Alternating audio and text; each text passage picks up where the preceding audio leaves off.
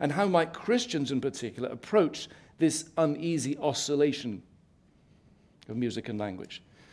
Let me have a go at risking 3 assertions. To get our bearings, we can start with the proverbial elephant in the room, or should I say in the church, something there, but often unacknowledged.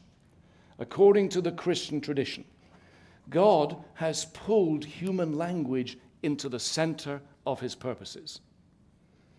This is extraordinarily obvious, but often not acknowledged, or the sheer significance and import of it not acknowledged. This is not just a Protestant hang-up, nor is it just an impulse created by modernity. Language matters to Christians not because they've decided it matters, but because God has. When I speak at gatherings on faith and the arts, I often find a strange tendency to denigrate language per se, as if human speech about God, for instance, were our invention, as if it were basically an impediment, an obstacle to speaking about God, or to relating to God, I should say. And then the arts are then all too easily pulled in to give us an excuse to soar into a no-words zone, where God, of course, is thought to reside. The Christian faith makes a daring declaration, and it is that God has, so to speak, got his hands on human language, appropriated human words for his purposes. In order to reconcile us to himself, he has used human language as intrinsically, integrally part of that process. And that finds its pointed climax in Jesus himself, a human being who uses words. The Word becomes flesh. The Word becomes word user.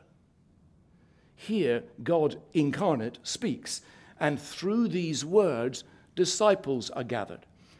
Through Jesus, his followers learn a fresh way of talking, a fresh speech. Old words take on new meanings. Familiar words take on unfamiliar tones. This is the new language of the kingdom of God. God talk. In time, a larger group learns the language, the church.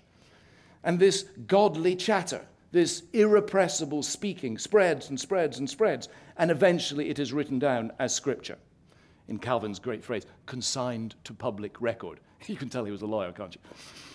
And as scripture is read and preached, the church can hear again the God who first speaks in Jesus Christ. This means some language becomes normative for the church. There will be language we return to and again as our benchmark, supremely the language of Scripture, with the language of Jesus at its center. And we return to these words not simply to repeat them, but to learn a new language through them, a new language that God will use to shape us, form us, reform us as the church in this age and in every age. So there never comes a time when language can be ignored, and supremely this language, for the Christian.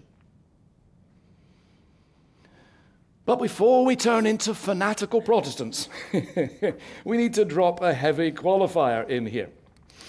And here the Romantics have something to teach us. Language, first of all, language is always caught up with realities bigger than itself, in at least 2 senses. First of all, language, just to say the obvious, always implies a context. Language, after all, is used by people, and the total context is part of the meaning. When we think of the meaning of words, we should not think of words alone, but words as used by people in specific contexts. This is one of the big thrusts of the language philosophy of Wittgenstein, who again we mentioned. Here we need to have done once and for all with simple picture theories or representative theories of language, as if they explained all language use. Yes, indeed, with a child you may hold up a metal object and say, spoon. And you might be saying, this is a spoon. But you might be saying, use a spoon and not a fork. Or use a spoon and not your fingers. That's an imperative. It's not a statement of fact. It's an imperative. How do you know which of that would mean? Because of context. Because of a variety of contextual factors. So that's just a kind of very obvious thing. Herder saw this. Many of the language theorists in the 19th century saw this. Strange how this is often forgotten today. And Wittgenstein had to come along and, bless his heart, say the obvious. I mean, a lot of Wittgenstein is extraordinarily obvious. But as the bishop was saying last night, sometimes we need the obvious said to us. Second sense, though, and here the Romantics really do have something to say, the realities of which language speak always exceed the grasp of language. Now, the Romantics sense this, even if they might not have played it in helpful directions and exaggerated, and okay, there was philosophical muddle and all the rest of it, but they sense this. However much we try to describe something, words will always fail us somewhere along the line. The reality is always more than the words can hold. I say to my wife, "You're beautiful." The statement is hopelessly inadequate. The words are true, yes, and they're necessary, please note, as any marriage counselor will remind us. These words, or something like them, or the equivalent, are needed for a healthy marriage. Yet the language is weak, feeble. What could I say about your beauty, my darling, that could ever be adequate? The reality outstrips anything that could be captured by speech. So it is with God and our relation to God.